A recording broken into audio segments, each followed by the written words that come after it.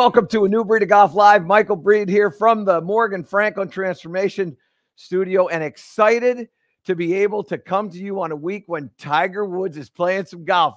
We're all fired up. We all want to play some golf. We all want to see him play really good, and obviously my expectation is it's going to happen. There are a lot of you. Well, we did the over-under at 73 on a New Breed of Golf on Sirius XM. There were many of you that thought he's going above 73. And I'm thinking he's going under, and there were a lot of you that were going under. The poll is still up there on Twitter, so if you're interested in getting involved in that, we're right now, I think, I don't exactly know what the number is, but we were over 500 early on. So my guess is that that's going to approach 1,000 or so by the time this poll ends. Anyway, excited to be able to talk to you today about how the lower body works properly. And you can see I've already got some instructional devices out here to help you understand. We're going to paint an image for you. And I got a good friend from a call from a good friend of mine, Mr. Cosby. Mr. Cosby, you know who you are. And so excited to be able to talk about this. Before we get into this, let me tell you a couple little different things. We've got those blessed poker chips. We're selling those at the speaking things that we're doing, at the golf shows that we're doing all over the place. And we're going to be in New York in a month. But if you're interested in getting some of our blessed poker chip ball markers, all you need to do is you got one of those for me, Greg? I got one of these. My favorite color. Just toss it. There you go. Oh, look at this one. This is the Lav. It's lavender. Yeah. Don't you love the way that looks? So is this your favorite one? That's my favorite. Yeah. You know, cool. Do you have one of these? I do. Let me give you one. Oh, I'll have another. Okay. Here. Hey, Gibbsy, make sure you make the catch on this one. Get the catch on this one. Gregory making that grab. By the way, that's Steve Gibbs right there. And, of course, there's Greg Ducharme, his smiling face over our blessed poker chips. How many birdies is this worth, by the way? Well, if you have 3 of them, you're taken care of for the entire round. I'm shooting in the 60s all year. You might even be in the 50s with 3 of those things in your pocket. Anyway, so we got those also, too, by the way. You can't see this. We got the New Breed of Golf hats, which have Let's Do This on the side right there. We're selling those as well. So if you're interested in getting a hat, which why wouldn't you? It's only the most beautiful hat going. Just send an email to me as well. So we got hats, we got poker chips, we got some other stuff that's going to be coming all year long, and we're going to be here all year long for you to help you play better golf. Now, you already met Gibbsy and Greg, and now it's a chance for me to be able to talk to you about the function of the lower body. And let me tell you where this came from. So I had Butch Harmon on my show on Sirius XM, A New Breed of Golf, and he talked about things that he's been working on with Rickie Fowler. And one of them was getting the club on the proper plane, getting his arms a little bit higher. He'd gotten a little bit flat over time. And then the second thing was he's working on trying to get the hips to turn properly. And what was happening was when Rickie first started lifting the club up into the air, the club was getting a bit laid off. And so he said, okay, great, get comfortable with that. And then when Rickie did, then what he said was, okay, now what we want to do is we want to add a little hip turn and get the lower body to work a little more efficiently. And so what I wanted to do today was to just talk to you about how to get your lower body more involved. And more importantly, what does it look like when it is or it isn't working properly? So I want to talk to you about that. Let me show you what we're going to do here. So I'm going to start with this little swim noodle here. And what I'm going to do is I'm going to put this right on my trail hip right here. Now, I don't know, Gibbsy, if you could take a 5 and zoom in on that, but what I see most people with poor lower body motion do is they take the trail hip right here and they bump it into this. You can see how that swim noodle goes up into the air, right? And the hips are only sliding. They're only going like this. And now what you can see is when I slide like that, go back to that other shot if you would, Gibbsy. When they go like that, now my spine tilts towards the target. Well, when we get set up properly, my spine has a slight tilt away from the target. Again, depending upon the length of the club. With the driver, it's going to be a little bit more. With a 6-iron, it's going to be more, but it's a little less than the driver. And obviously, with a pitching wedge or a sand wedge, it's the least that there is. There's still a little bit, but it's very, very small. So what I don't want to do in the golf swing is get to where I'm tilting this forward. There is left side or lead side bend. There is that happens, but we want that to happen in this position, not in this position. And when you start sliding your hips laterally here, the upper body isn't going to turn efficiently or effectively. And then as a result, if you go down the line, that's correct. The hands don't have any depth. And if the hands don't have any depth, what you end up getting is you end up getting a real slice. So let me show you what this is going to do. I'm going to put this up over here. I'm going to record a face-on view of this. And I'm going to make the slide. So I'm going to set this here. And now what I'm going to do is I'm going to slide this. So hips are going to slide. So here we go. Slide and there. Now, let me show you. And Greg, if you could, hold on to the club data because this will be an important one. So watch what happens as this starts to go. So there's space right in here. There's where the thigh is. Now, slide, slide, slide, slide, slide. Tilt right there. And now my spine is like that. And my trail thigh is like that. You can see the knee is bowing out that way. And there's a lot less pressure on the inside part of that trail foot.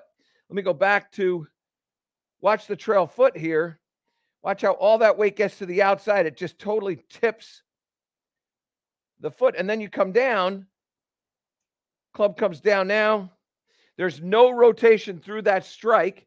That ball had nothing. That ball left at 92 miles an hour. It was a miss hit. 92 miles an hour. Now, Gibbsy, I don't know if you've got that camera 3 set up. Perfect. Now look at what happened with this club data. So we have the path of the club going out to in 7.1 degrees. You wonder where you're hitting your slice, why you're hitting your slice. Well, it's coming from this going across 7.1 degrees. Now, let's hit one again. Only this time what I'm going to do is I'm going to set that up like this. Set that up here. Now, I'm going to record this. So let me go back here. Do that. Now what I'm going to do is I'm going to move my hip the way I want to move my hip. Now let me tell you, when this moves, this is going to move this way. So I'm going to get space in here, okay? So I'm going to hit this, and then we're going to look at all the things that are going to happen as a result. So this hip going away from that and turning back. Now I hit that shot. That club moved at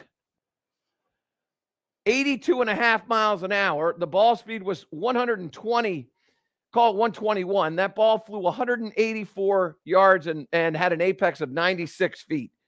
Now,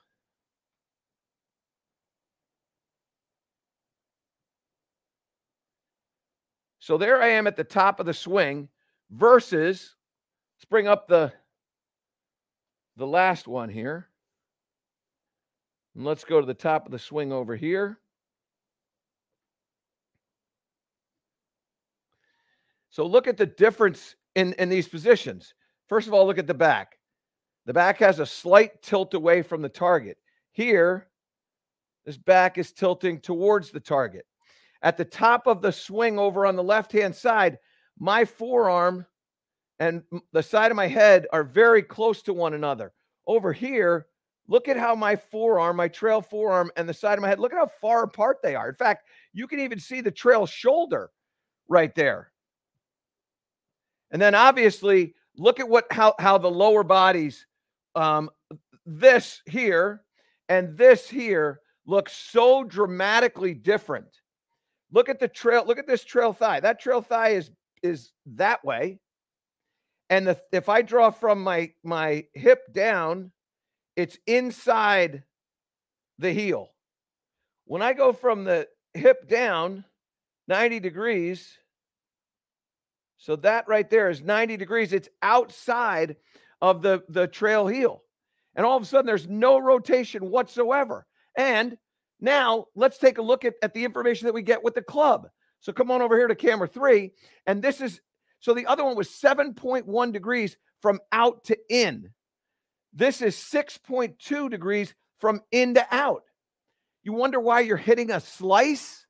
Because you're not moving your lower body correctly. Okay? You're sliding those hips.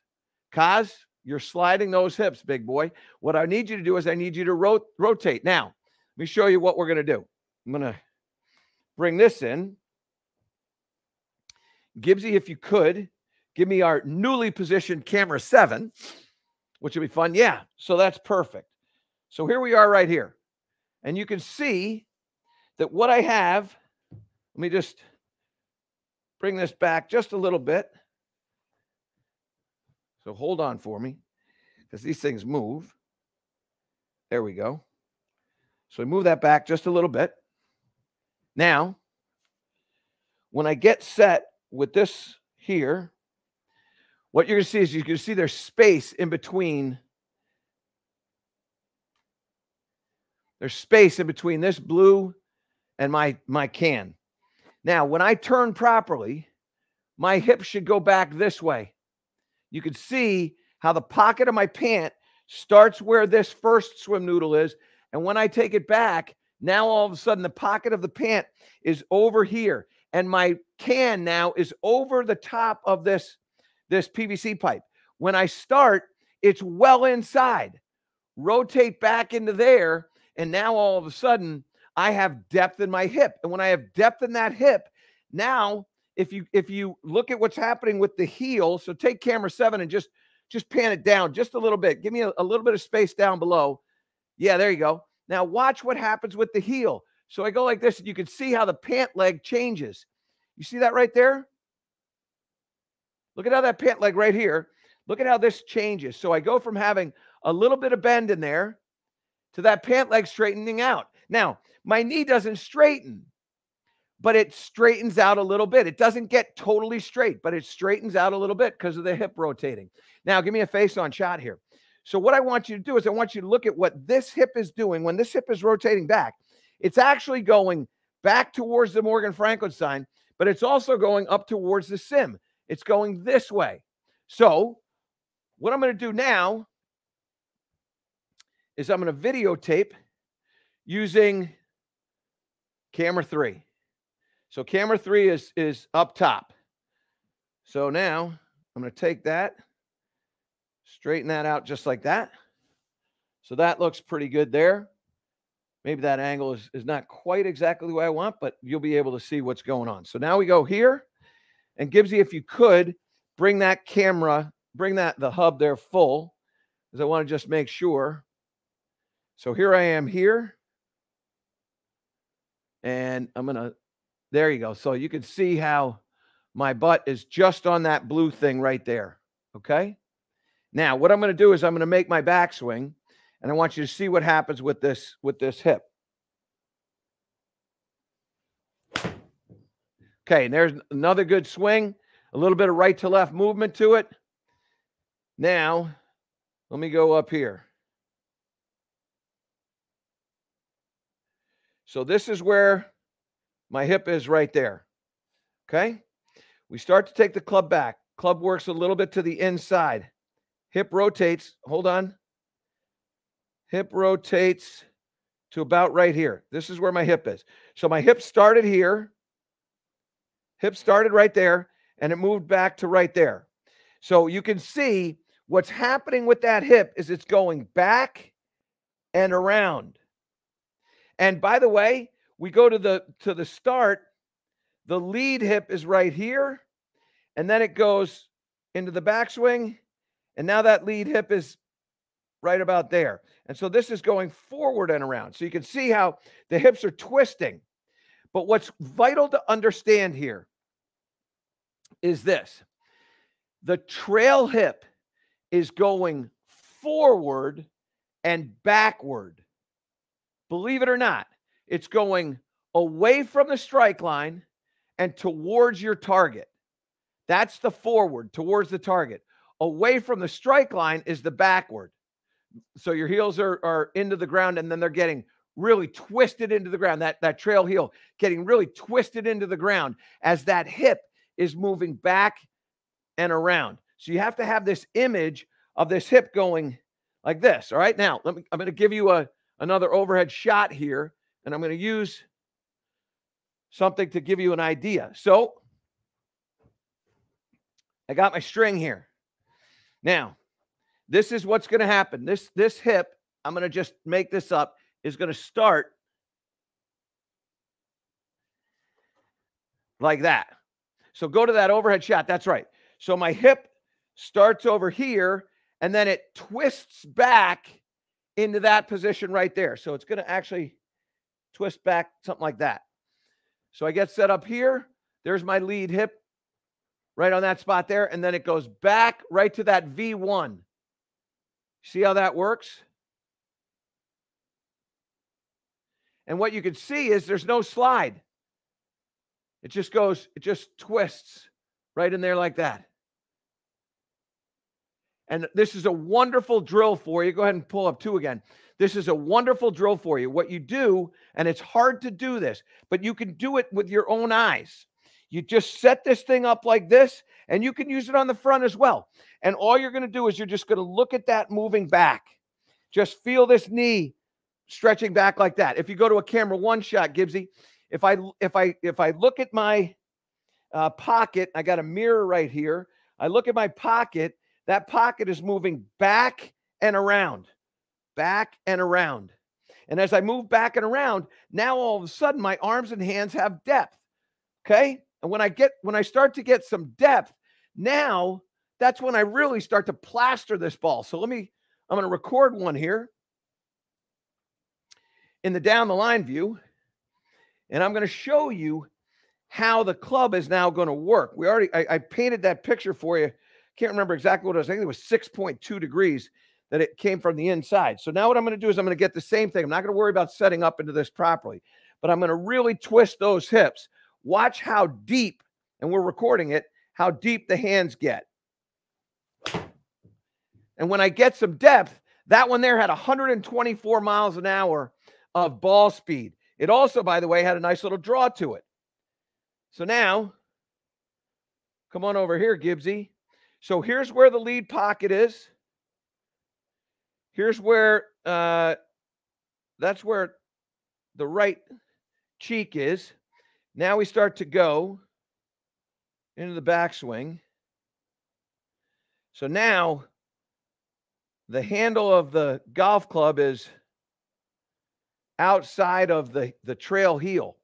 And when it's outside of the trail heel, and that you could see that hip actually sit, and I'm going to just draw this. You can see how deep this has gotten, both the pocket and the hip right in there. And now what happens when I do this is now this club gets to the top, and now when it starts to come down, now it's going to come from the inside. So we look at this delivery position, which is right there, and you can see how this club shaft is now pointing out to the right side. And when it's pointing out to the right side, now I got a chance of starting this ball out to the right. So watch the club come in here. Club comes from the inside, strikes the ball. Yeah, you could almost see that ball jump to the inside. That was perfect. Club face a little closed. Club path goes down the line. So now come over here. Camera 3 again, Gibbsy. And what we did now, I went for a massive amount of hip turn. Massive amount of hip turn. And the club now 8.5 degrees from the inside. You want to get rid of that slice? You've got to get that club coming from the inside. Yes, I tell you all the time, face, face, face, face, face, face, face, path.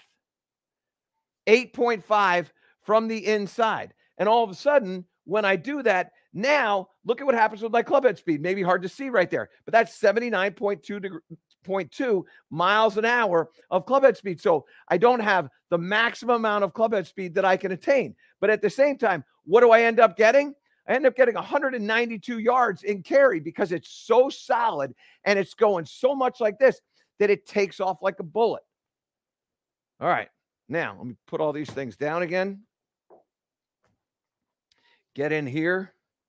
By the way, 2 things I wanted to tell you. The first one is that if you have any questions, make sure you jump, as we always do, make sure you jump into the chat and get those questions. Greg, I'm sure we've got some questions already, but I've got a couple more things that I want to share with you. So we'll get to those questions in a second. And then the other one is, there's many of you going, well, Michael, you know what? I don't have the access to all the things that you have. Actually, you do.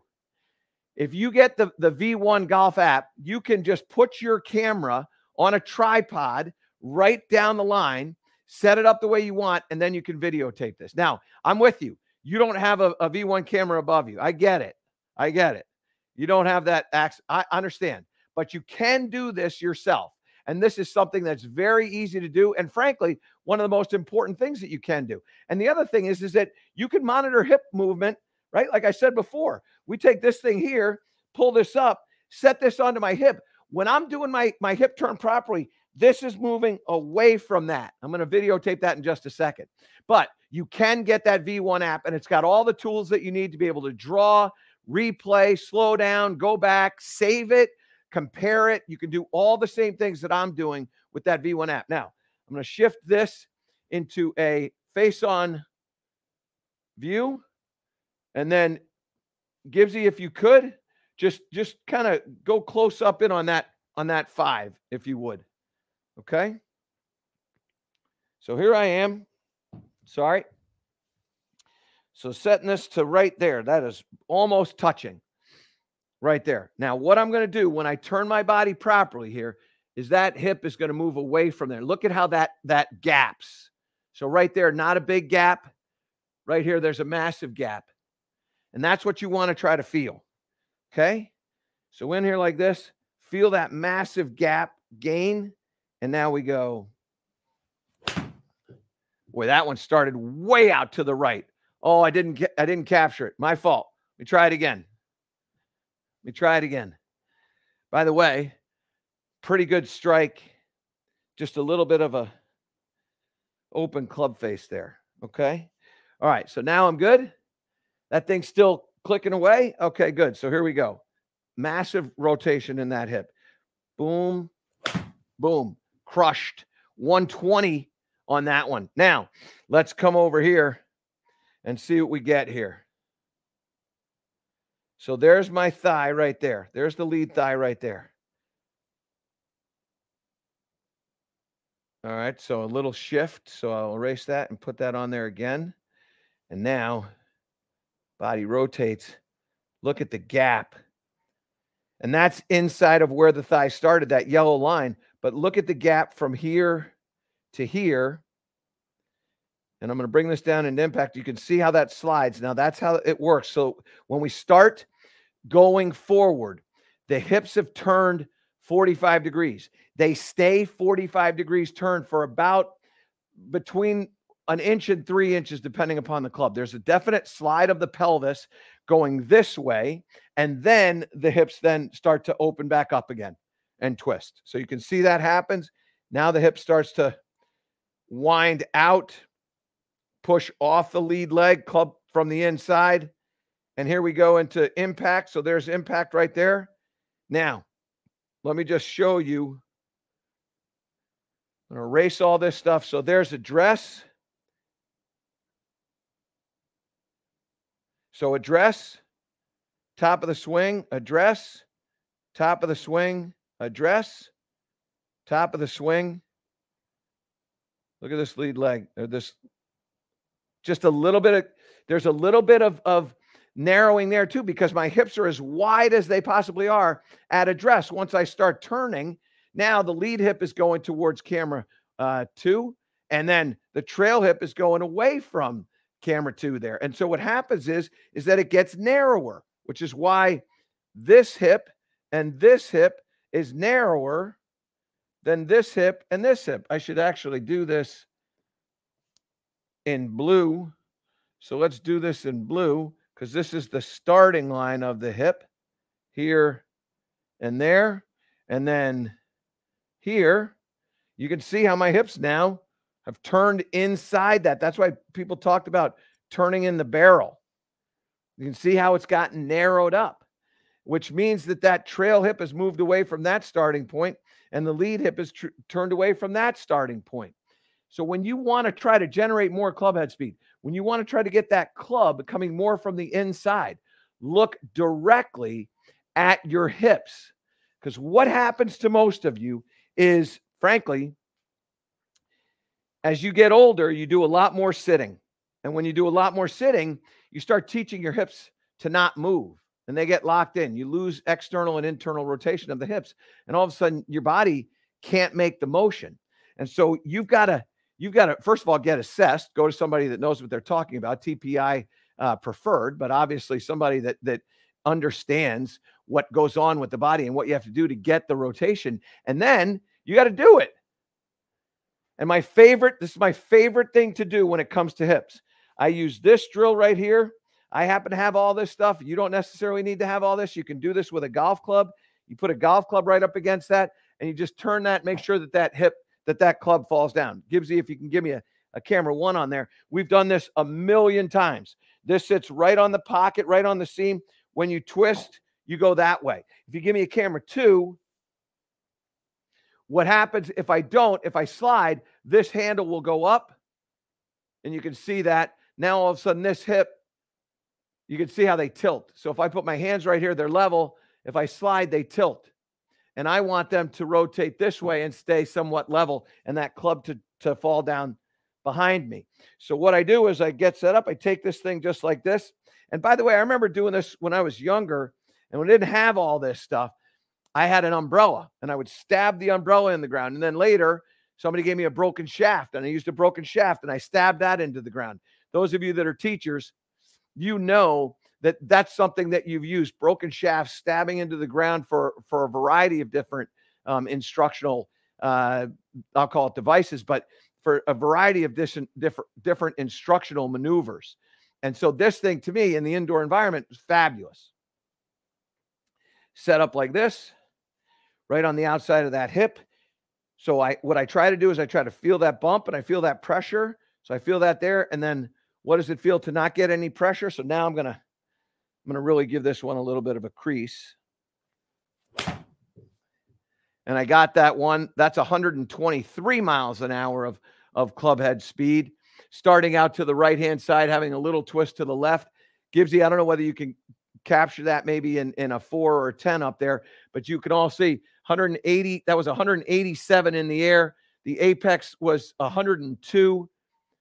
The vertical launch 18.3, and more importantly, ball speed is about 123 up in that upper right-hand corner. So here's your ball speed right here. I'll call that 123.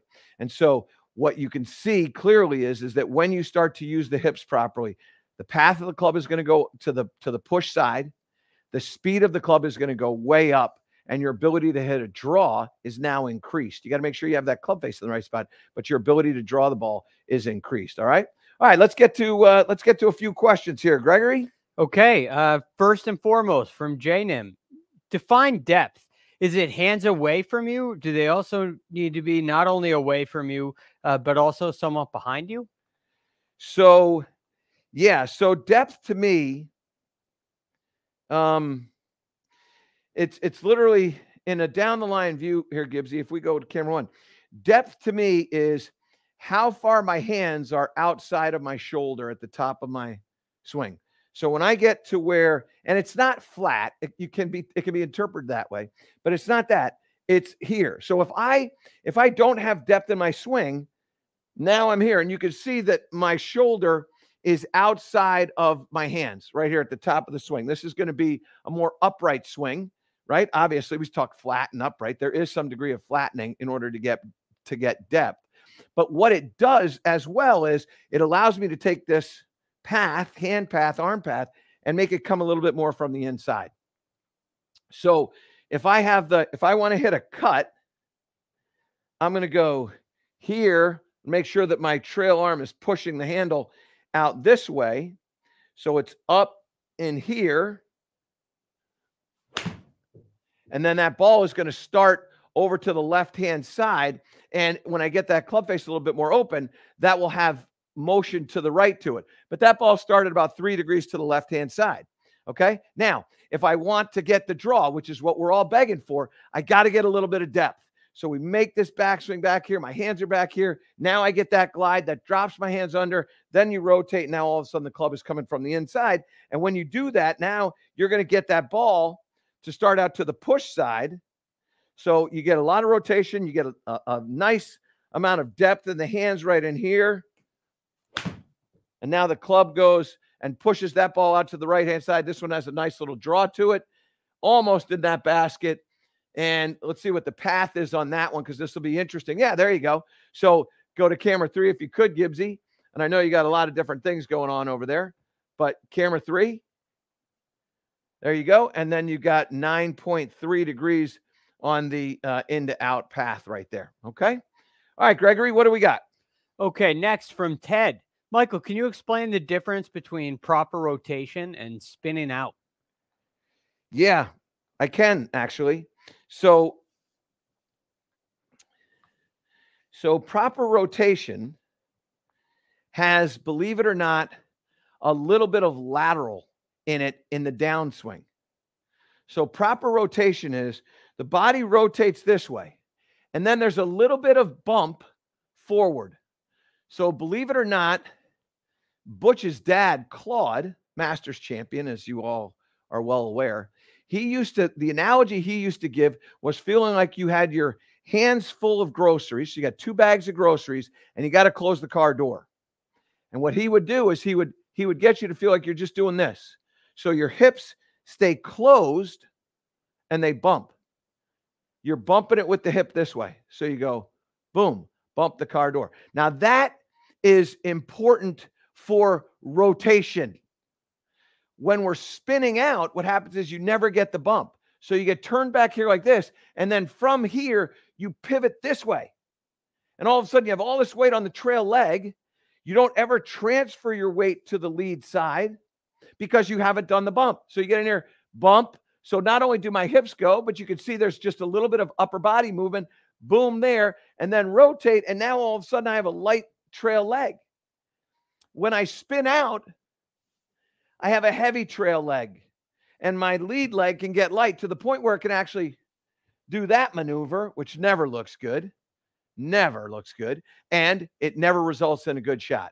That's basically the difference. You got to feel like, believe it or not, true rotation, there's a little bit of lateral in there. So the hips they're going to spin back, lateral, then spin again. When that starts to happen, then you start to hit it really well. The spinning out thing, you get no lateral. Okay. All right, Gregory. All right, from David. Hey, Michael, I love your stuff. I suffer from a little bit of early extension. Are there any good drills to help avoid that? So, yes, actually, there is. So what I like to do with early extension is I like to do this. So Gibbsy, there's going to be a need for 1 and 7 here. But what I like to do is this just happens to be here. So what I like to do is I like to feel like I'm pushing back. If I have an early extension issue, I like to feel like I'm going to try to push this arm so that it moves back. So I set the arm like that, get set up here. Then when I start to come down, I want to sink both of my cheeks back into this thing and push this arm back and then rotate. Okay, so I do that until I get a feeling of what that feels like. Then I put this into a modest little drill. And I love being able to separate certain parts of a swing for a period of time in order to gain it. And so what I like to do is this. If you go to camera 1, I like to get up to the top. I like to push back right here and then swing down. Okay, so rotate back, push back, which when you push back, you actually start opening up. Believe it or not, when you get to here and you push both back, your chest opens up and then just come right down into that strike. So you do that, you separate that in a 1, 2, 3. Make the turn, push back, rotate through. 1, 2, 3. Take your time in between each one of those segments. And then the next thing you do is you go slowly. So we go here, push back. So here, push and then go. And what you'll see, in fact, you know what I'll do is I'm going to go back to my V1, record this. Okay, and you can keep it on that. I'll just show them later. So in here, push back and then go down. Now, watch what happens when I do the pushback. So here's where my my can is, and there's the top of my head right there. So now I take the club back. Everything's pretty much right where you would want it. My head is right about where it was. My can's right about where it was. And now watch what happens. When we start to go down here, now I start to go pushing back. And when I push back right there, what you can see is that now my right butt cheek is out past that yellow line. But where it's really obvious is the amount that my head is dropped. That's an enormous drop. Now the club is coming down. Now I'm still back and I'm still under. So lower body back, head under. And now there's my spine tilt. So by pushing back, I maintain that spine tilt, and now I'm not early extending. Okay, so simple. And I'll tell you the other thing that you could do, by the way, which is always fun to do, I do this a lot, is without a golf club, go back to that one again, if you would, Gibbsy. This is a wall. So this might be a wall in your house, might be a door, whatever. And what you do is you get set up in your posture, cross your hands across your chest, make your backswing, and then all you're going to do is just go boom, like sandwich your can right up against that wall or door. Boom, put it in there. And when you do that, watch my head drop down. See how the head drops down? And when I start pushing back, my body rotates. I'm not thinking about rotation. When I think about pushing back, my brain goes, well, wait a second. In order for me to get my left cheek on that wall, I got to rotate. You don't think about it, but it does. So you go boom, and now we're into that lead side, and then boom, we come up out of it. So then you do that inside a wonderful drill. And this is something that I said today on the radio show. And my wife shared this with me last night or 2 nights ago. She told me that if you can do something for 15 to 18 minutes a day for 1 full year, you will be better than 95% of the people that do whatever it is whatever skill you're trying to develop. You will be better than 95% of them with just 15 to 18 minutes a day of doing the same thing. I did this drill. I'm not kidding you. I did this drill 5 minutes in the morning, 5 minutes in the middle of the day, and 5 minutes at night for years, literally years. And I got good at it. I used to early extend, and I did this drill nonstop. And my body started to move a little bit differently, and I felt the footwork a little bit different. In fact, Greg, this is something you and I have talked about, catching the pig's tail, which was something that my friend Chuck Cook talks about. But anyway, so I'm going to now go at this the way that I want to go at this. I'm not going to think about sitting in there, but obviously that's going to be a part of what I'm training in my brain. So it goes here, sit, and then out. And all of a sudden, I've got speed. I can rotate, but I'm not coming out of that shot. Boom. Okay? Do that. I'm telling you, 15 to 18 minutes per day. You're only a year away. All right, Gregory, go ahead. Also, if you want a little more on early extension, on Michael's page in the live section, we did a video called Stop Early Extension just 3 weeks ago. So you can also find that there. Yeah. Of course, catchy name, by the way. Yes. I would recommend waiting till the end of this video, and then you can go check the next one out. This one from Michael. I'm having issues with sliding my hips toward the target. I'm guessing that I'm subconsciously trying to hit the ball farther and faster. Do you have a fix? So sliding the hips towards the target. Yeah, I do have a fix. This one goes like this. So we take this thing, we put this over here like this.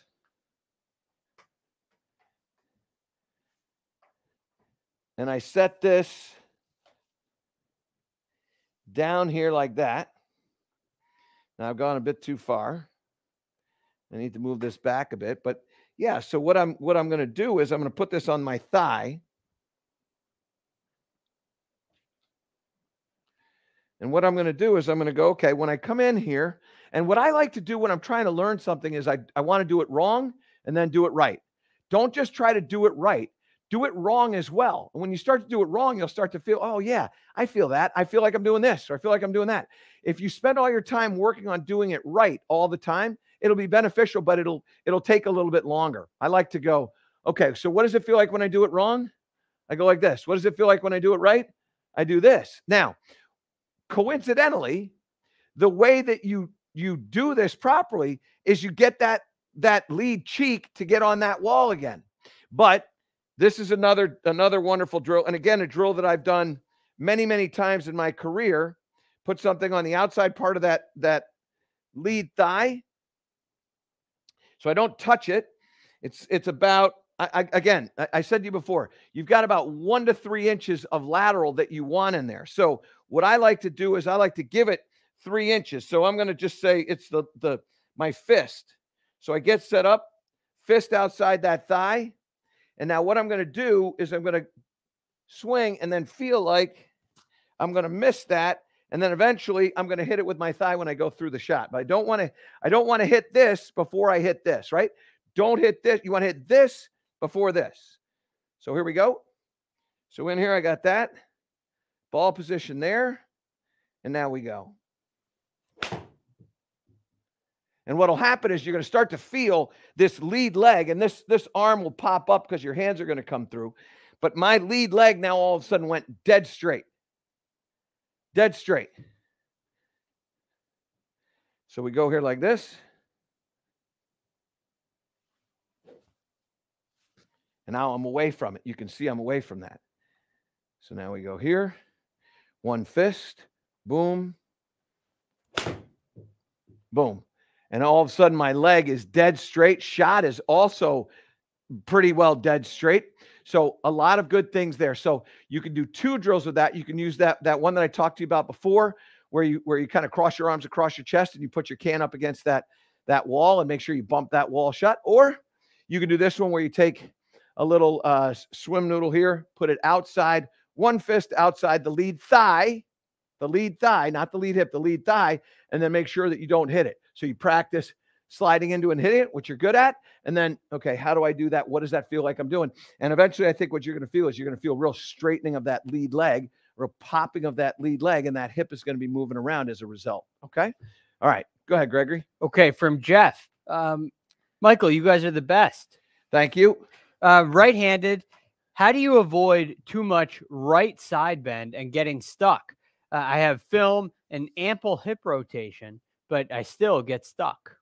Yeah. Okay. So this is, Greg, I bet you right now you could tell, what's his name again? Jeff. Jeff.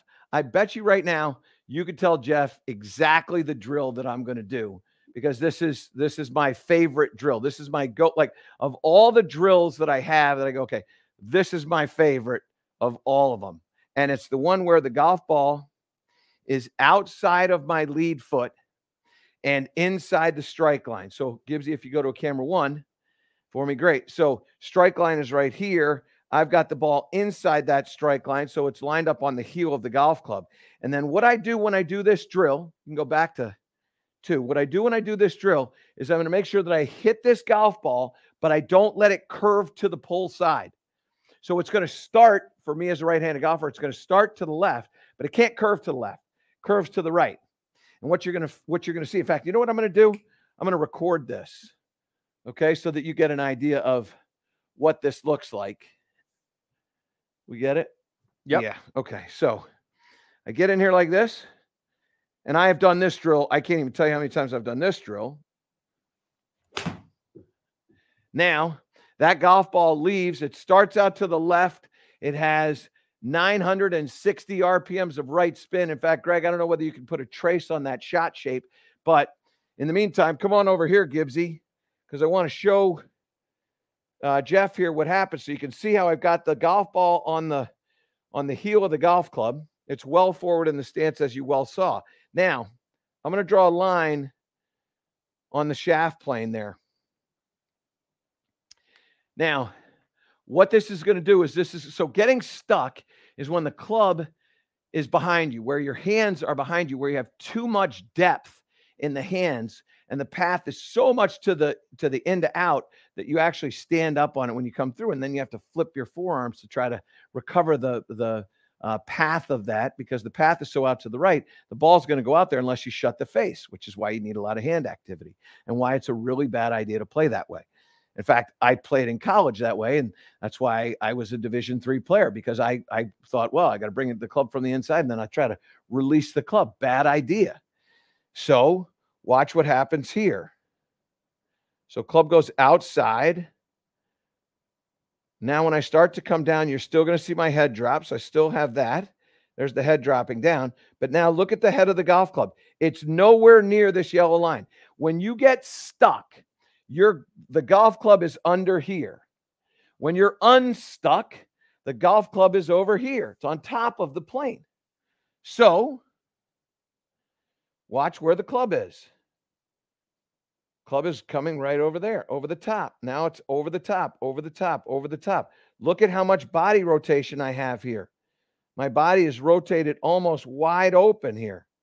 Club shaft is dead on the initial shaft plane line, but now look at how much body rotation I have there.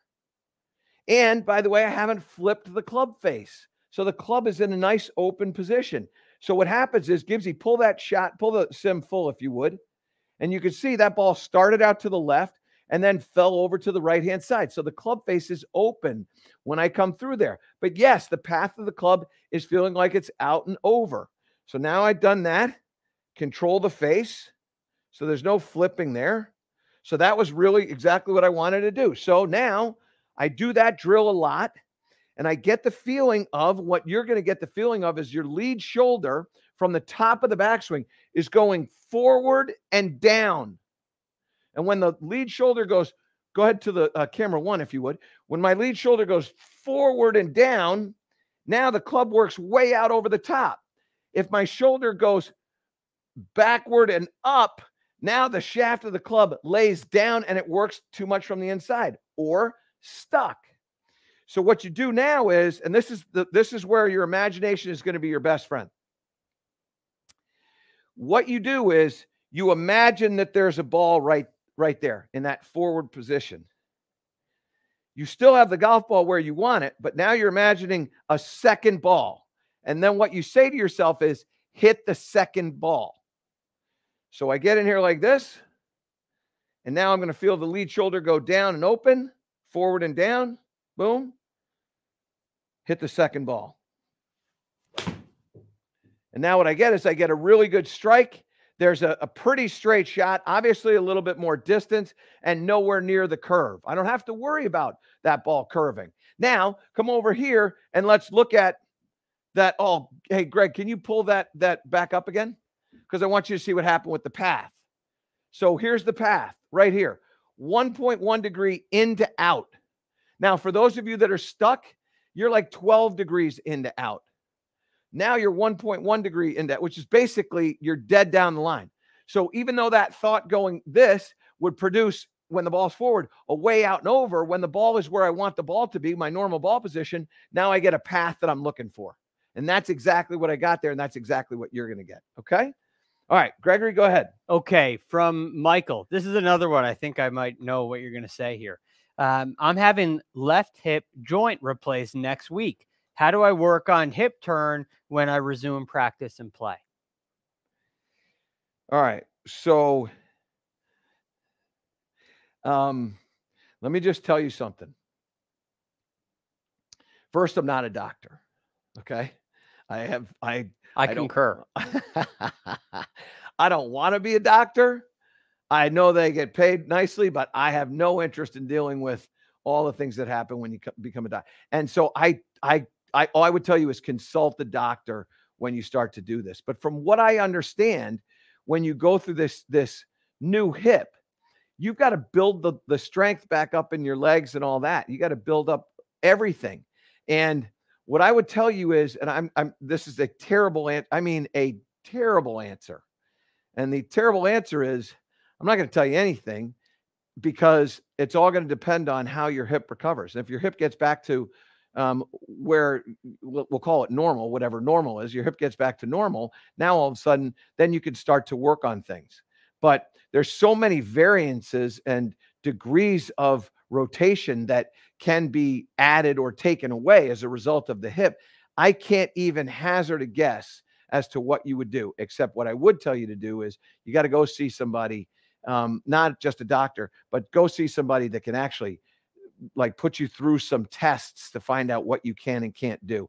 The most important thing that you can do, in our word of the day today was evaluate. The most important thing that you and your coach can do is evaluate what you're going to be able to do. And so what I would say to you is, in a terrible answer, I can't answer that question. You got to, that's a completely different, it would be terrible for me to give you an answer there. I would just be making it up. I'm not going to do it. Sorry. Stick to your PT too. Don't try to cheat that. Yeah. This one from Jay.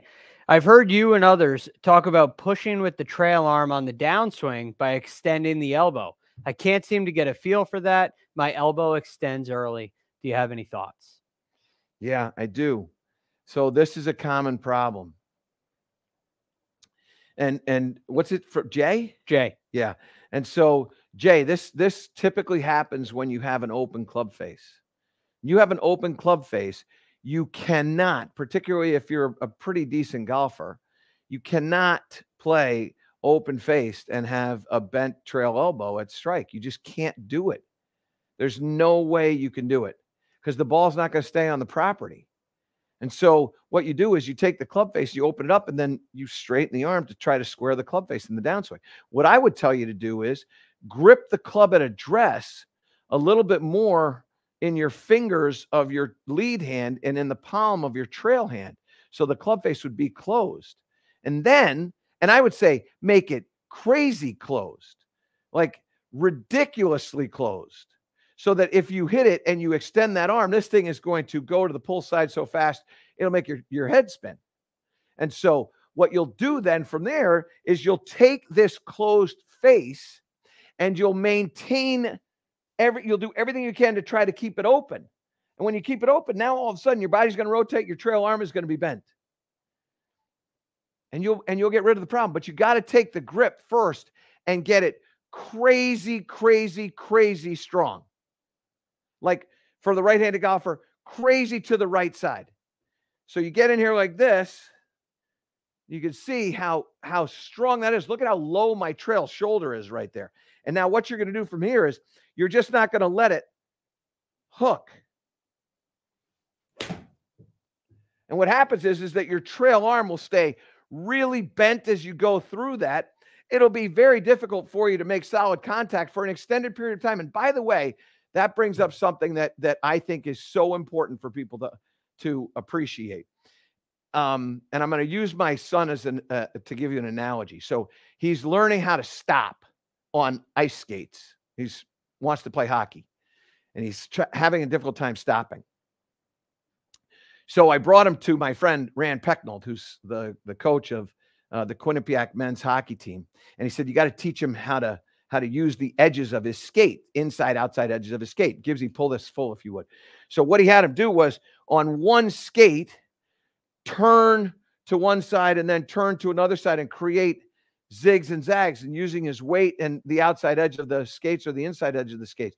Well, he was okay with his right skate. He was brutal with his left. And he ended up just like pushing because he couldn't keep his balance. And he said, Dad, that drill's no fun. I can't do it. And my response is, that's exactly why you're doing that drill, because you can't do it. And you do the drill until you can do it. And now what that means is, and why I wanted to bring that up to you is, this is going to be a hard drill for you. You are going to struggle making contact. It's not going to be fun. Keep doing it until it's not hard for you to do. And when it becomes not hard for you to do, then you will have attained the skill that you're trying to attain, which is to maintain the bend in this trail arm. Drills are there for you to acquire a skill. You drill for the skill. If the drill's hard, that means you're really far away from the skill and you need to keep doing it.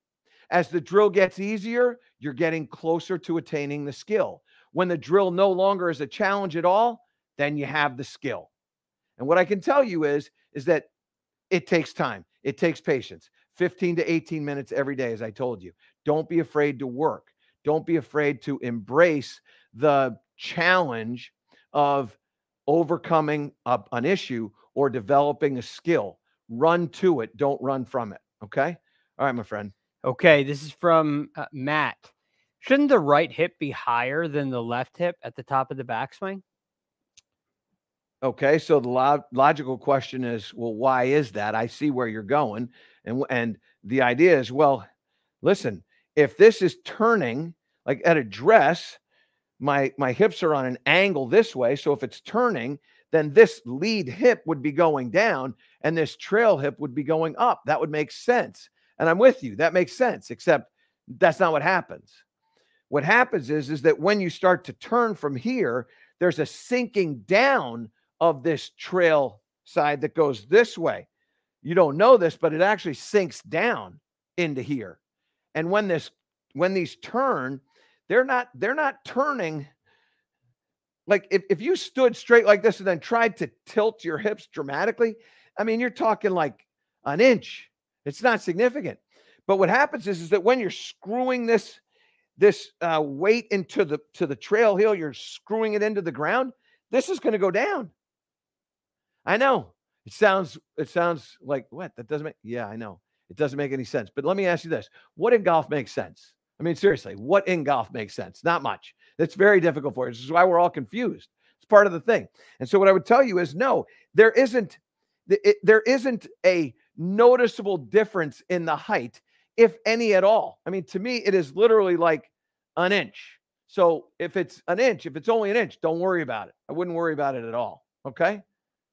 Okay. Go ahead, Gregory. Okay. I think this was right around the same time you were talking about this. So I'm not sure exactly what this one means. Okay. But does presetting the left hip at address work? Presetting the left hip at address work. My guess is that when you're talking about presetting, you're talking about doing this. So if presetting is taking your hips and going like that, this is back to that other question that was just asked by the individual beforehand, whose name escapes me. Matt. If I bend dead straight, which you don't do, what you do is there's always a little bit of movement this way at address. It should almost look like the trail leg is kinked in a little bit more than the lead leg. You can go back to that singular shot there, Gibbsy. You go back to that. Yeah. And so you can see this trail leg is tilted in a little bit more. This lead leg it's tilted, but it's not as much, which means that this lead hip is just, again, an inch. It's just slightly higher than the trail hip. And so then when you turn, now all of a sudden this is turning. It's kind of like the hips are like this, and then they turn like that. Well, obviously that hip doesn't go high. It's going to be going down, but it's going down to level. So when you preset it with weight. That's how you preset it. So what I like to do is I like to feel this. Just get in here like this, and then you just add a little bit of this. You can barely see it. It's just a little bit of that. Yeah. It's just like an inch. And then right there, now you feel this lead leg. It's your brace. It's like a kickstand. And now when you turn, now you're throwing that hip behind. So you're in here like this. Boom, boom. That was peppered. This one was peppered. 120 miles an hour of ball speed, 184 yards in the air with a nice little start to the right and a nice little twist to the left. So just preset it just a little. I call it a gink. Just give it a little gink, not a lot of slide, just a little gink. Okay. All right, go ahead. This is from Mickey. If your body is going down in the downswing, how do you avoid sticking the club into the ground? Because so Gibbsy, go down the line if you would. So imagine my spine is like this, right? If I keep this where it is and drop this down, I'm in trouble. But if I take this and I let this go back and I spin it around this right here, so this goes down, but this goes back. Now I'm not going to stick it in the ground. So that's the first thing you have to understand. This here is going down, but this is going back. So I'm not necessarily going down into the ground because I'm creating space this way as I'm going down. The second thing is go to a face on if you would. Now, here's what I need you to appreciate. Okay? When I come into a strike, we all know that we want to have shaft lean. So the shaft of the golf club is leaning this way, isn't it? Which means the height of this golf club here, let me do it this way because this will be a little bit easier. I'll show you. So I'm going to bring this up to here. Okay, so now there's the height of my golf club right there. Okay, so here's the height of my golf club right here. Now I lean the shaft like this. See how much lower this is over that? And that's probably about, I don't know, that looks to me like it's about 7 or 8 degrees. With a 6-iron, I'm trying to get 9, so it might even be there like that. But it's about 1.5 inches or 2 that the handle of the golf club, because it's leaning, has gone down, right? Which means it's narrowed, it's gotten smaller. So if I take this and I go back up to this original height, now the head of the golf club is 2 inches above the ground. Okay, if the club is 2 inches above the ground, and I'm dropping down 2 inches, which is about average on the PGA Tour with a 6-iron, it's about a 2-inch drop. Now all of a sudden they even out. So when you get in here and you get to impact like this, and you lean this like this, and then you bend your elbow like that, now you've got right side bend, and you're over the ball, you're down on the ball. But the other thing that's going on is I'm not going this way, I'm going this way. The body is rotating open. So you get into this, this drops down, rotates this way, elbow stays bent, club head is up, handle is forward, which means I call it a short shaft. I've got short shaft at the strike, which means I can go down to the ground to get it, which means I can drop down to hit it. Now, you're 100% right. If you go down, you straighten the club, you're going to dig a ditch, which is why you can't, straighten the arm, not straighten the club. When you straighten the arm and you go down, you're going to dig a ditch. You can't do that. You got to make sure that trail arm stays bent. And as you're going down and rotating, this is going back. Obviously, I don't have a lot of weight out on the toes. I've got weight dispersed properly. In fact, when I come to the strike, there's probably a little bit more heel weight on the lead foot. It's probably in the arch of the trail foot as I'm going this way. And then when that heel comes off, then it goes to the toe. So we go like this. Trail arm stays bent, body rotates open. Save that push until the very end. And now we go this way. And now I go into that. This one might even gone faster than, yeah, it did. It went 122.4 and also had a nice, now, yeah, there you go. Look at that. 122.4 ball speed, 189. Look at that apex, 100 feet. So that's how that happens. Again, these are little nuances that you need to work on, but that's going to be found. That can be found with that trail arm. And one of the things that's going to happen to you, by the way, when you work on that trail arm, keeping it bent, when you initially do it correctly, you will hit the ball thin because you haven't dropped down. So one of the things that there's an art, and this is one of the things I love talking about with Butch about what he's doing with Rickie, is he said Rickie had gotten flat in his golf swing. And so he needed to make 2 changes. One change was he needed to get his arms up into the air. When he got his arms up into the air, the club was laid off. And then what he did was he taught him to get the arms up, got him comfortable with that. And then what he did was he then worked on the hip turn, which all of a sudden brought the club dead down the line exactly where he wanted it. What that tells you is there's a sequence to the information that's being presented to you. And what you have to do is you have to work on one until you get the skill. And then after you have that skill, then you can work on another. You don't work on it all at the same time. You work at it all of it at the same time, you're going to run into trouble. And so simply put, what you do is this. You develop the skill of the bent arm and you keep working that and hit it thin. It's good. That's what you should be doing. And then once you get it to where you're hitting it thin and you get that arm, it's staying bent. Now, all of a sudden, now you start working on sandwiching that can up against the wall and the body will start to go down and now the arm will stay bent. And now all of a sudden you're going to pepper it and you're going to pick it. Your ball speed's going to jump up a lot because your club head speed will have increased, yet it won't be translating into the golf ball because you're hitting it thin. And then all of a sudden, when you start doing that other move, now your ball speed is going to go way up because you now have the power of the arm, but also you're getting the power of the strike. And you're going to, the speed of the club will be translated into the speed of the golf ball. And that's when you're going to start really playing good. Okay. All right, Gregory, let's get 1 or 2 more. Okay. This one, this may be the individual you were talking about earlier. This is Carrie. due to some hip issues, had the arms running off, causing a left and somewhat steep path. Hip pain is gone. But how do you recommend getting the arms and club back synchronized with the body rotation?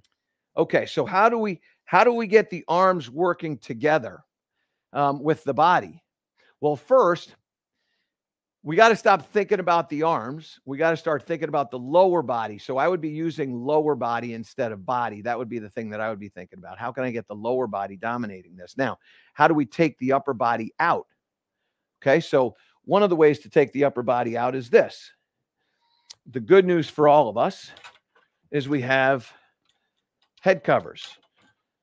Those of us that are fortunate enough, we have TSR head covers because we play Titleist products. Come on, let me have a little fun. So what you do is you take these things and you put them under your arms like this. Now, in order and what I like is I like making sure, because the way these head covers are built, what I like to do is I like to do it so that it folds to the inside. Okay. And then what you're going to do is you're just going to make some swings. Don't do it with your upper body, lower body. So lower body here, here, here. You're going to hit a lot of fat shots. And why are you going to hit fat shots? Because the club's going to go way, way, way to the inside. Gibbsy, let's go down the line here. Not with a, with a 1. Perfect. So you go here, and the club is not going to have any lift to it. It's just going to be working around. So we go here and here. And what's going to happen for you is that you get used to, it's almost like you're swinging. It's almost like you're hitting the ball like this. This is steering it. And then what you do is after you do that for a little while, you get those head covers out of the way and you still feel like you're doing the same thing. And what I like to do when I'm doing this drill is I really lighten my grip pressure. Most of you, when you do this, you'll tighten your grip pressure. I want to lighten the grip pressure because the grip pressure, when it's light, now all of a sudden I'll get the feeling that I'm dragging the club, which will lift the head off the ground. Okay, so I go like this, really light grip pressure, twist, and then go. And what happens is that the club starts to follow the body. And you just keep doing that. And then once you get comfortable with that, opposite of what Butch did with Rickie, because what we're dealing with now is we're dealing with a lot of arms up in the air. That's what Kerry was saying. Arms are running off from the body, so everything is way, way up here. Then after this gets too much for this, and now all we're going to do is we're going to let it turn, but we're going to just try to feel like our right arm is pushing. It's what I call a turn and fold. We turn and fold up with the right arm, and all of a sudden you're going to start to hit it solidly. And again, very, very light grip pressure. I'm a big fan of very, very light grip pressure in that particular drill. All right, Kerry, good luck to you, and thanks for everything. And you know what everything is. All right, go ahead. Let's get one more question. Okay, last one from SB Holla. Hi, Michael. I have a bowed wrist at the top, but my club is going across the line. How can I fix this issue? Bowed wrist and across the line. Bowed wrist and across the line. So we're going to need a camera 1 here, Gibbsy. So bowed wrist and across the line. So now we're like this, and now we're like this. So the club is across the line, and the wrists are bowed. Now, how did we get here? Well, let's now track that. So that probably came from here, which means what we did was when we took the club back, we let our arms push away and the club went inside. So we went like this. The handle rises, but we don't lift the shaft. We don't spin the shaft. Go here, in like this, wrist bows. Now we're in here. Now we go across, and now we're bowed and across the line. Okay, that's probably what happened. Now, how do we solve the problem? We solve the problem by doing this. We take this little swim noodle. It's right here. We put that down the line. That's right. That's right there. Now, I'm going to lean this in here like that. So if I do my bow and take it inside, my club's going to go underneath this or hit that thing. Okay. So what I want to do is I want to take the club and I want to lift the head and drop the handle, because what you're doing is you're lifting the handle and dropping the head. So you want to lift the head and drop the handle. And when you lift and drop, now all of a sudden the club is going to go up and above, and then you're going to come down on that, and you're not going to be anywhere near crossing the line at the top. It'll be maybe laid off a little bit if it is. So now we go lift, drop, and now look at where my club is. So the club is way over here, and my wrist is no longer bowed. Lift the head, drop the handle. So it goes. And then you'll turn this thing basically into an axe. Now, you won't do that, but it'll feel like that. Okay, so lift and drop. So we go boom, boom. Club is going to get laid off here. Toe's going to hang. You won't have a problem with that. Okay? All right. So listen, I tell you all this all the time. Thank you so much for joining us as you have and continue to do every Thursday. Tell people about us. Let them know we're here to try to help you play better golf and have a little fun. We all have fun with this sport. It's just like nothing else. And the challenge to me is something special. We're coming into a very special time in our game right now. Tiger Woods is playing again, and it's going to be fun to see what takes place after this week. Are we going to be treated to him playing in another event? Or is he going to play at the Players Championship? Maybe Bay Hill, maybe not. Maybe the next time we see him after this week is we see him at Augusta National in the Masters. Whatever, we know this. We don't get a lot of these, and we don't get a lot of times to watch Tiger play. Hopefully he plays great. Hopefully the ankle is fine, and we see him play more often. But please, and I mean this, appreciate what you're watching, because what you're watching is a guy that loves the game of golf the way we love the game of golf, and he's just been able to do it a whole lot better than we've been able to. And so this is a rare individual that we're being treated to in our passion for the game of golf and watching the game of golf. So enjoy that, but also to embrace the challenges of trying to get better. You know, as I said before, drill to skill. Make sure that you're putting in the time, you're putting in the effort, you're working hard at developing that skill. Don't jump around with varying swing thoughts. Stay with what you're trying to solve, whatever issue that you got. Stay with that skill that you're trying to develop and solve the problems that you're having. Okay, I'm telling you right now, you keep doing that and it's going to pay off. Might not be better tomorrow and it might not be better the next day, but I'm telling you, down the road, you're going to be able to see the fruits of your labor. Also, speaking of labor, I want to say a special thank you again to Steve Gibbs and Greg Ducharme, who are with us every single week doing this, making all this stuff happen. So thanks to those guys. And of course, if you ever have a question of anything, you can send us emails at anewbreedofgolf@michaelbreed.com. You can join me on A New Breed of Golf on Sirius XM Monday through Friday, 8 to 10 a.m. Eastern. You can also email us here or just get involved in our chats with what we're doing here. A lot of content that we're putting out to try to help you play better golf. And I hope that all of you are playing better golf. I hope everybody has a wonderful week. And we look forward to, weekend. We look forward to talking with you again tomorrow on Sirius XM and next week after Tiger has made the cut, and he's going to make the cut.